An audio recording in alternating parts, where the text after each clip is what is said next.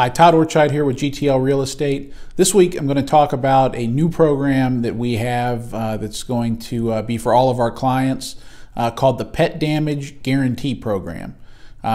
Basically what this program will do is it will eliminate the problem that so many of our clients have of worrying about pets from their renters causing damage to their properties. And we'll get into in a few minutes here how exactly we're going to do that. First thing I wanted to do was talk about why it's important to allow tenants to have pets, because this is a common thing we have. We have so many of our clients right now who aren't allowing pets in their properties, and it's really costing them a lot, and I'll explain that here in a second.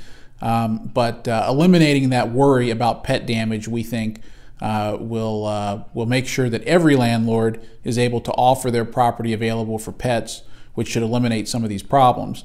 So, what are some of the problems that are created when you don't want to allow pets in your rental property?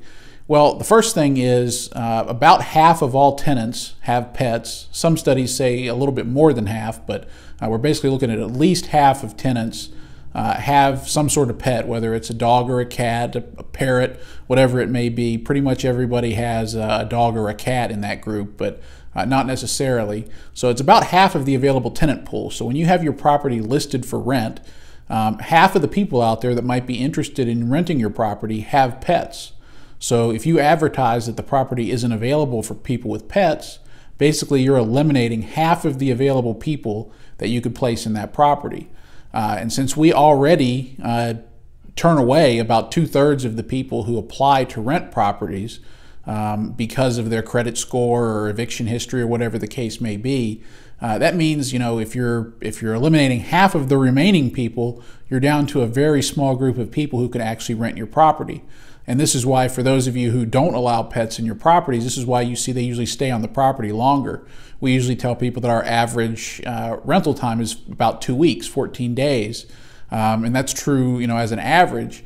But the people who allow pets usually see their properties rent much more quickly because there's just a much bigger group of people that they're able to rent to.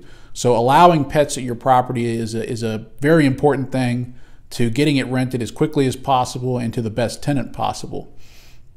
The other issue is keeping tenants, which, as we talk about on these videos all the time, reducing tenant turnover is the most important thing you can do to reduce your cost and to maximize your profits. So you want to make sure your tenants stay. So how does that apply to pets? Well, think for a second. You place a tenant in a property, they don't have any pets. They've got a small child. That child starts to grow up. It wants a dog. So now the family wants to get a dog, but their landlord doesn't allow pets. So what that tenant's going to do is they're going to put in their notice to vacate, they're going to move, and they're going to go to a property that allows pets. So even once you get tenants in your property, after you've had a difficult time finding one that doesn't have a pet, then they're going to later leave because now they want to get a pet. So, that's a problem as far as keeping your turnover down, which is the main way for you to maximize your profits in this business. So, that's another reason that you want to make sure that you allow pets in your property. Finally, it's bordering on a fair housing issue. When you tell a certain group of people that they're allowed to have pets and another group of people that they're not, you're opening yourself up to liability risk.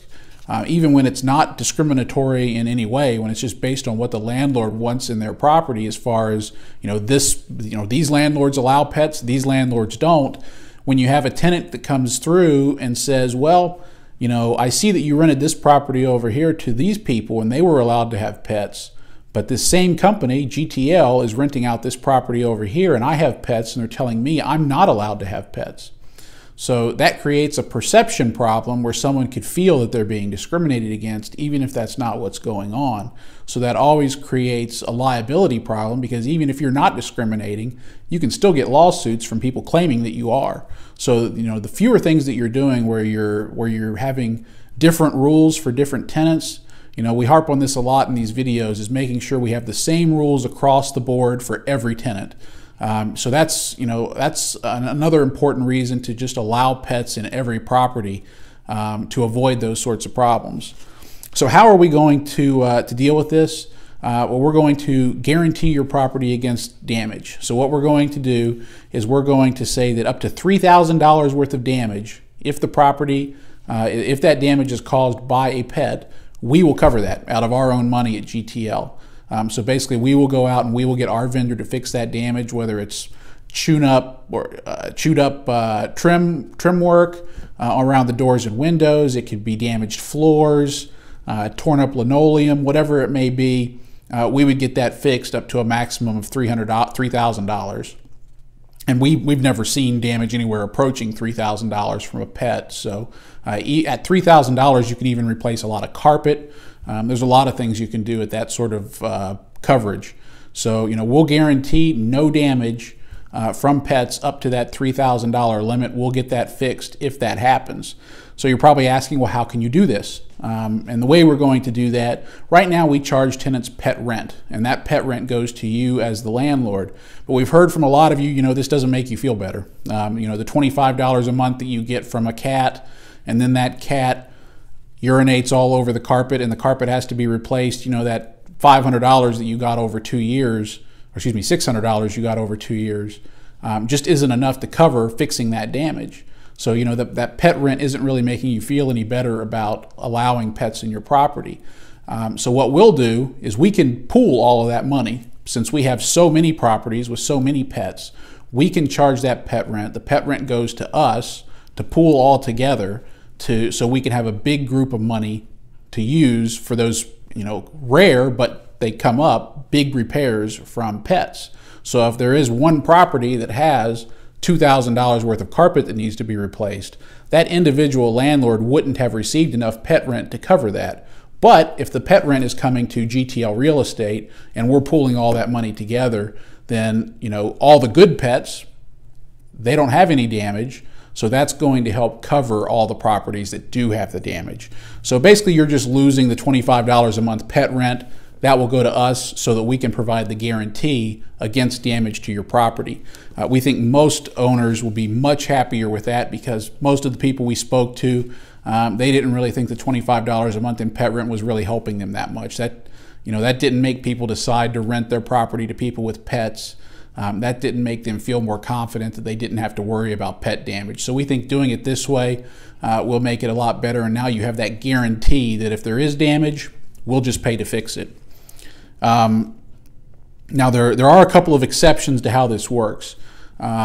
Service animals, emotional support animals, therapy animals, things like seeing eye dogs, dogs to help people with post-traumatic stress disorder, those are covered under federal law. They're protected under fair housing laws. So you're not allowed to charge admin fees, pet rent, any of that sort of thing for people that have those kind of service animals. So they aren't considered pets. Actually, under the law, they are considered service animals or emotional support animals, or there's different names for them depending on what function they serve, but they're not pets. So we can't consider them a pet. And generally, they're very well-behaved animals anyway, so you don't have to worry about them causing damage. But they would not be something that would be covered under the program because we can't collect any money for those animals. Just like right now, if you have a pet, or excuse me, an animal that's in one of your rental properties that is a service animal, you're not getting any pet rent for that right now either, just because it's illegal to do that. So obviously those situations, if someone has a service animal, that's not part of the program because that's not considered a pet. But again, the odds of that service animal actually causing damage to your property anyway are nil. It's next to nothing.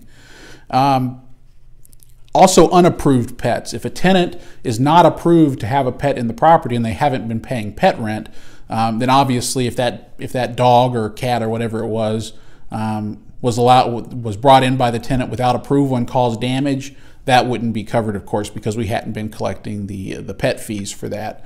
However, what we're going to do in that case is right now we charge the tenant what's called liquidated damages, which means they pay a fixed $250 if we catch them with an unapproved pet.